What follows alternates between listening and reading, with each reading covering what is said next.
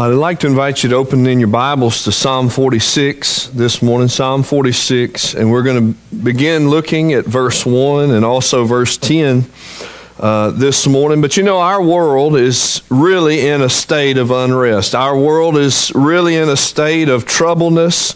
And everywhere, everybody, people are searching today. People are searching for peace. They're searching for joy. They're searching for security. They're searching for all kinds of things. And you know, it's not just this new outbreak of this virus. That's not really all that I'm talking about. I'm talking about in general, people are searching, and everybody seems to be in a state of unrest. Now, I'll say this about this new virus outbreak. You know, I'll read one post on Facebook, and I'll say, well, that's not a big deal. It's not going to be bad. And then the next post I read, I'm like scared to death. And then the next post I read, it's a big conspiracy theory. And so the truth is, there is a lot of unrest. There is a lot of things that we don't know, but there's one thing that I know, and this is what I want to talk about this morning. It's great to know that regardless of what happens in this life, there is peace that we can have as children of God. Isn't that wonderful?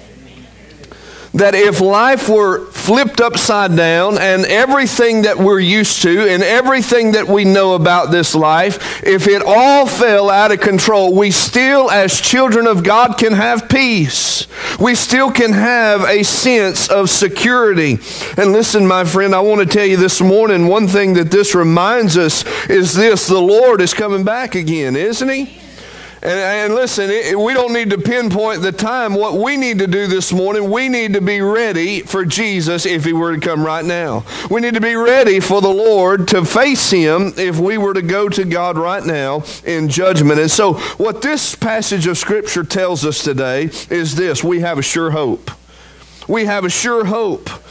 We have a power that we can tap into. We have a gold mine in the Lord. And we have a God that we can trust no matter what happens. I want to invite you to stand with me. Let's notice in this text, Psalm 46 and verse 1. Psalm 46 and verse 1. The Bible says, God is our refuge and strength, a very present help in trouble. Then notice with me in verse 10, the psalmist says, be still and know that I am God. I will be exalted among the heathen. I will be exalted in the earth. Let's bow together and let's pray this morning. Heavenly Father, we thank you for this day. We thank you for your blessing. Lord, we thank you for your word and for your Holy Spirit. And God, we pray now that you'd take control of this service, and whatever needs to happen, we pray that it will happen. It's in the name of Jesus we pray. Amen. Thank you, and you can be seated. This psalm this morning that we've read, this psalm encourages us to trust in Almighty God. This psalm encourages us to trust in the power of God. We can trust the power of God. We can trust the providence of God.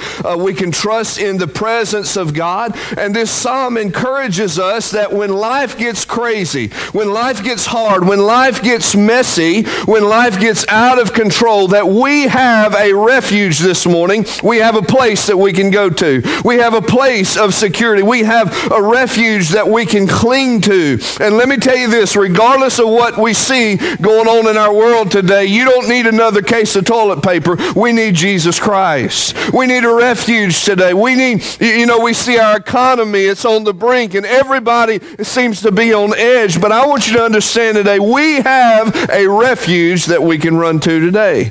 We have a place of security. And listen, children of God, we need to get vocal about that place.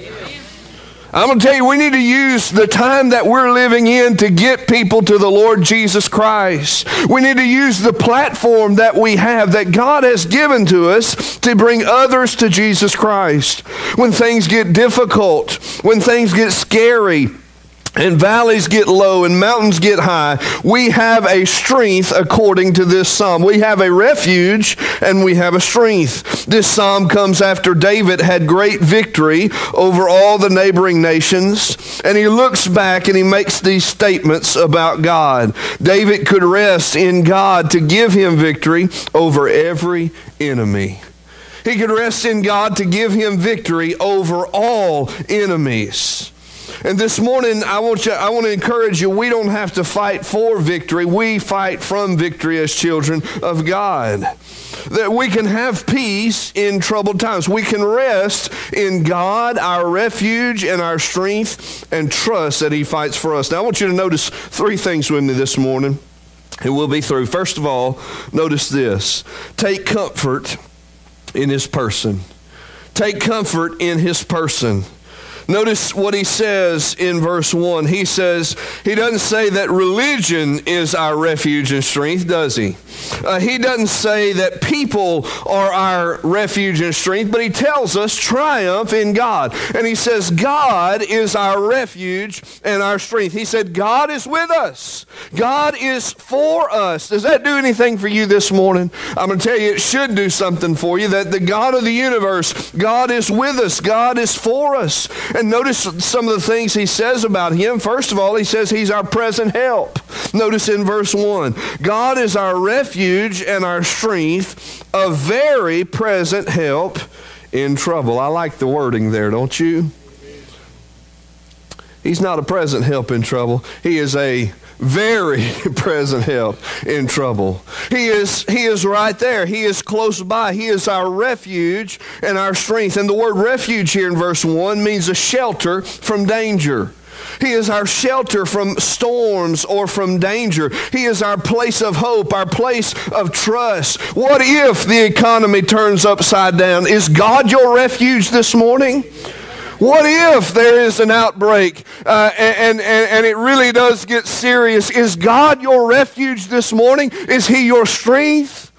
Listen, if something happens to me, understand this, that when I take my last breath here, I'm going to take my next one there.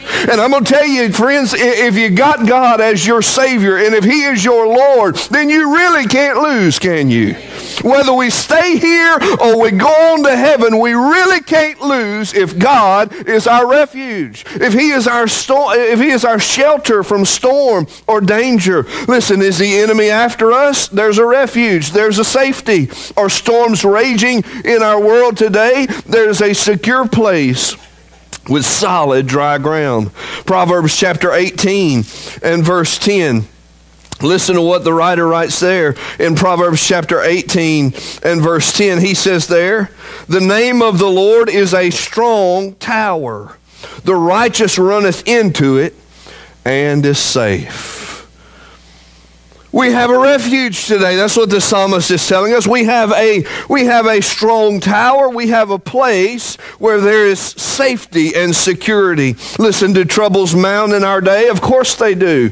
Do we have much work to do? Does the task seem too large? Does the road seem too long? Does the hill seem too high? Here's what he tells us this morning. We have a strength, y'all. We have a strength, we have a might, a boldness, a power. In fact, Paul said it like this in Philippians chapter 4. He said, I can do all things through Christ, which strengtheneth me. He gives us a strength. He gives us peace, and he gives us this refuge. He will bear us up in our burdens. He will put his strength into us. And what that means to me is this, where I can't, he will. Where I am weak, he is strong. Where it's impossible to me, he is able. His strength will be given to us. If we're in distress, he is our help to do all for us that we need. He is our present help, the psalmist says here. And listen, it's been tried through the ages, hasn't it? He is our present help. Our help is at hand. It is always near. It is a help that regardless of my circumstance, it is a sufficient help. Regardless of what's going on in life, whatever the need is, in every case, he is a present help in times of trouble. He is a sufficient help.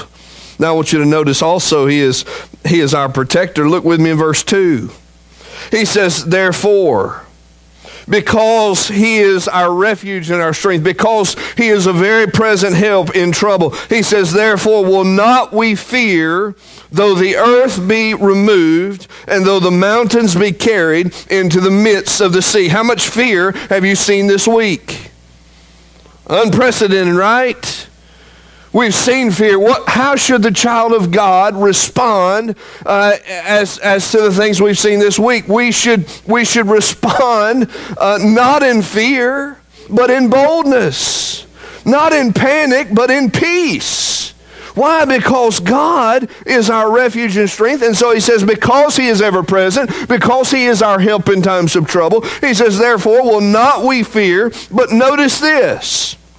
Though the earth be removed, and though the mountains be carried in the midst of the sea. Now, think about how big that is of a statement that the psalmist makes there. He's not talking about, though we stump our toe, we're not going to fear. He's talking about some big things, isn't he? He says, though the earth be removed, we won't fear the power of hell or the earth. The New Testament says this, if God be for us, who can be against us? He says, if the earth be removed, if all earthly confidences fail us, he says, we're not going to fear. He says, though the mountains be carried into the midst of the sea. What is the strongest, most firm part of the earth? A mountain, right? And he says, if this mountain be picked up and cast into, if what we know to be the firmest thing in the earth, if it is to be picked up and to be placed in the ocean, he says, we're not going to fear. We're not going to fear. Why? Because God is our refuge and our strength, and he is a very present help in times of trouble. Notice in verse 3. He says, though the waters thereof roar and be troubled, though the mountains shake with the swelling thereof, Selah. Though the seas roar and they trouble and the mountains shake, though the world be in confusion, though there be wars and rumors of wars, though there be evil, though there be problems, though we see the Bible unfolding in our day, he says, we're not going to fear. We're not going to fear. We will not fear. Notice Psalm 93. And verse 4, what the psalmist says. Psalm 93 and verse 4, the Lord on high is mightier than the noise of many waters.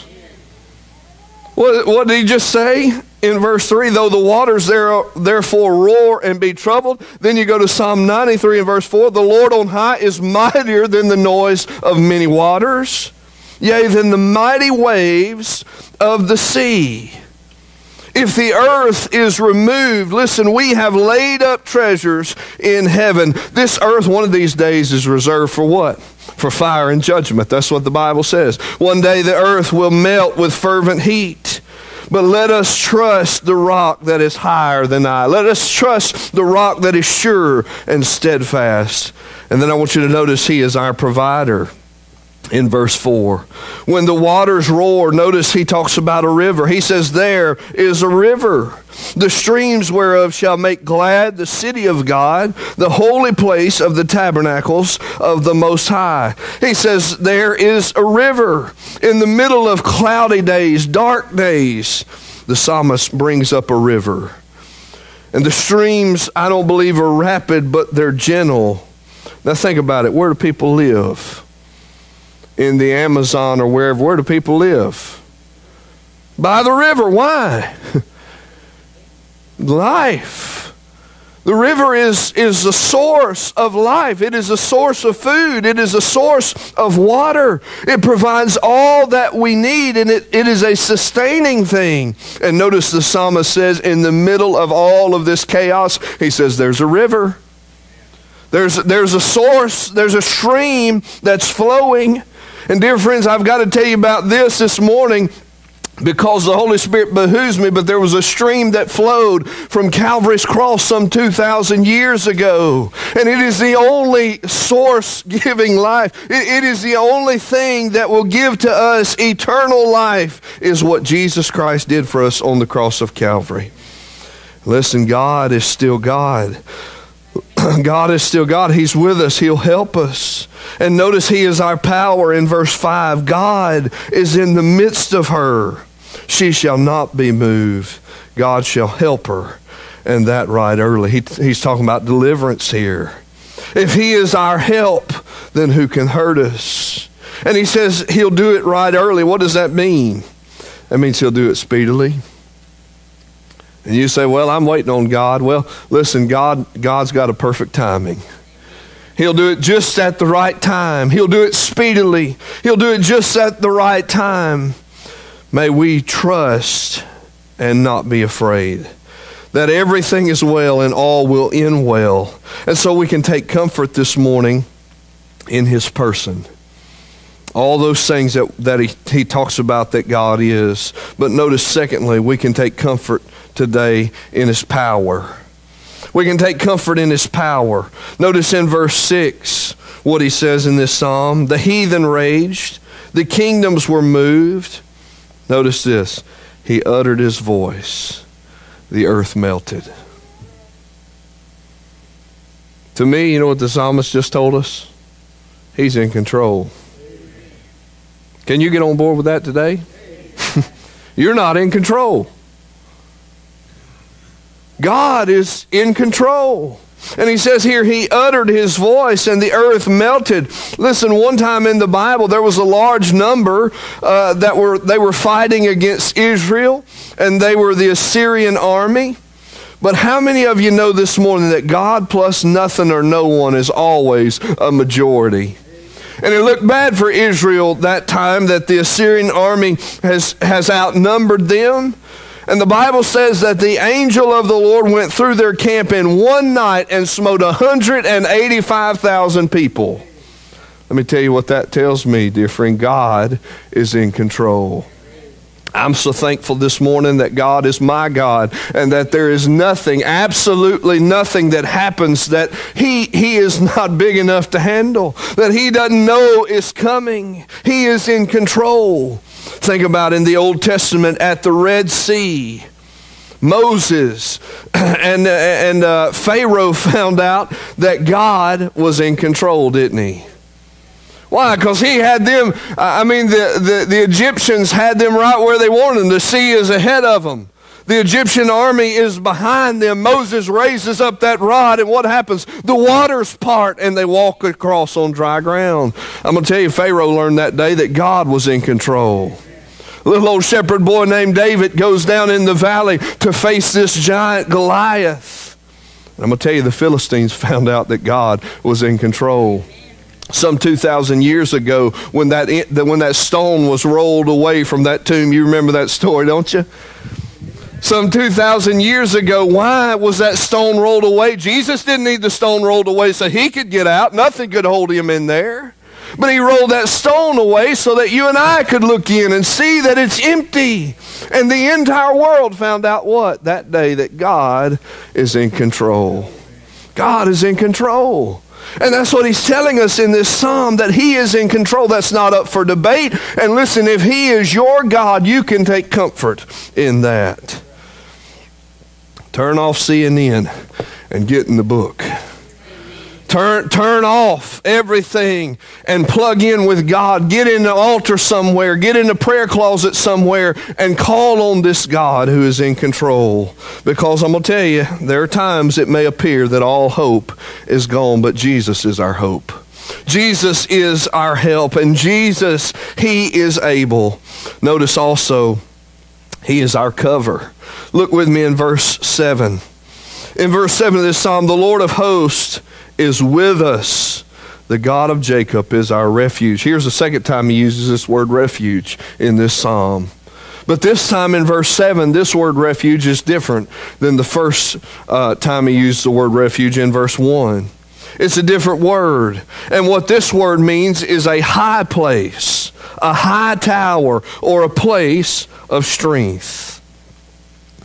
You know, I used to say at En Gedi, over in the Holy Land by the Dead Sea, that there are many high places with caves, but now I've seen those places.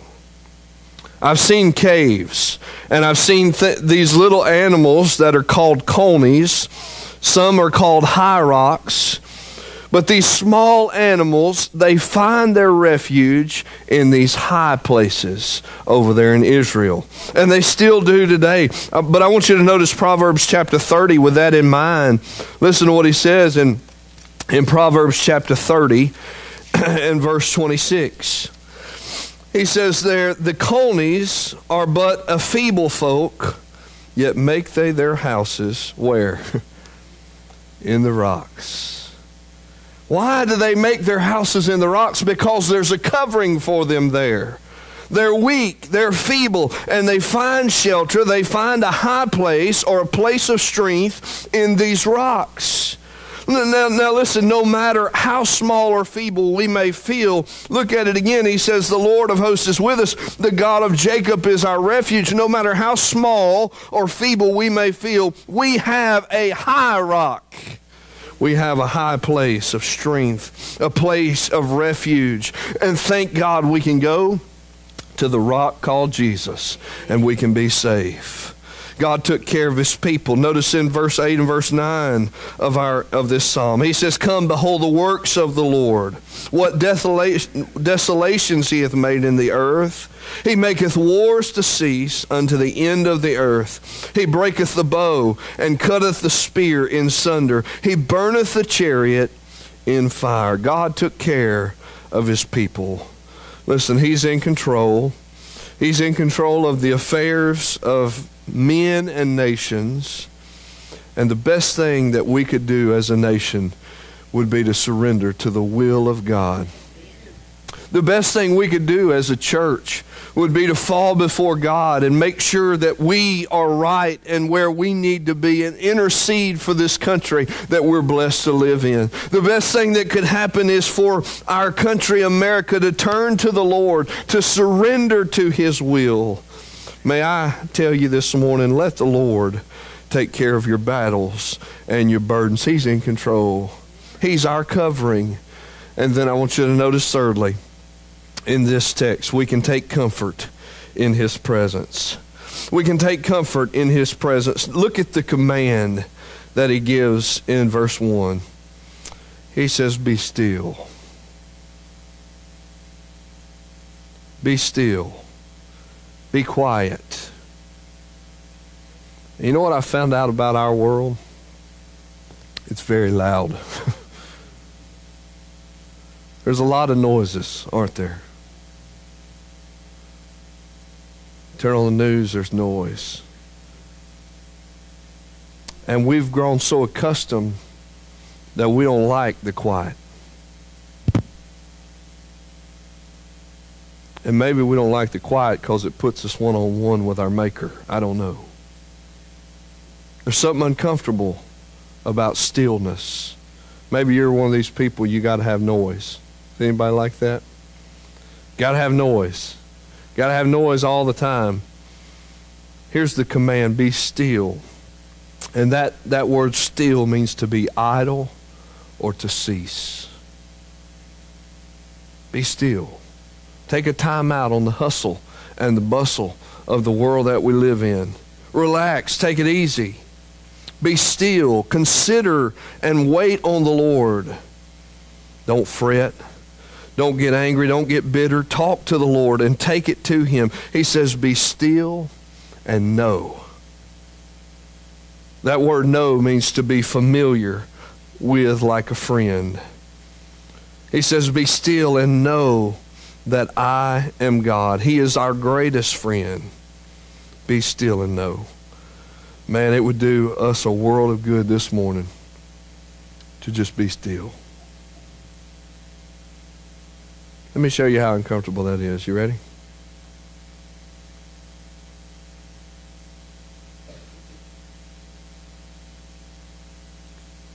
Something ought to be happening, right? Be still and know that I'm God. Notice the clarity in verse 10. He says in verse 10, he says, I will be exalted among the heathen. I will be exalted in the earth. He will be exalted by every creature. What an awesome thing Listen, for ages, the Lord has been ridiculed. He's been mocked. He's been denied. People are saying, you know, you Christians, y'all been preaching how the Lord's going to come back for all these years, and it hadn't happened yet. He's coming. He's coming. He's coming again, and one of these days, all will bow before Him. Every knee will bow. Every tongue will confess that Jesus Christ is Lord. And finally, He will be exalted like He deserves. We can bow now or we can bow later, but here's the truth. All people will bow. And then notice the closeness in verse 11. Like a chorus in a song, He repeats this. The Lord of hosts is with us. Though the mountains be picked up and thrown into the sea, the Lord of hosts is with us. Though things get turned upside down in our life, and maybe things like we've always known it get turned upside down, the Lord is with us. And He says again, the God of Jacob is our refuge. And then He uses that word Selah. You know what that word means? If you read through the Psalms, you'll see that word throughout the Psalms. What that means is pause. Pause. It means to meditate on what He's saying. What does He want us to meditate on? Well, in verse 7, you see that word. In verse 3, you see that word.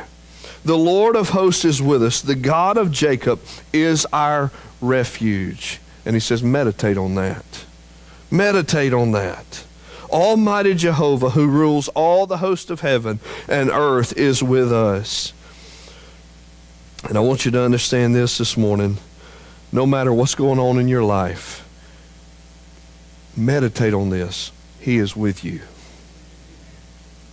No matter what may come up, no matter the situation, no matter what we may deal with or face, the God of Jacob is our refuge. The Lord is with us. I couldn't imagine going through this life without the Lord.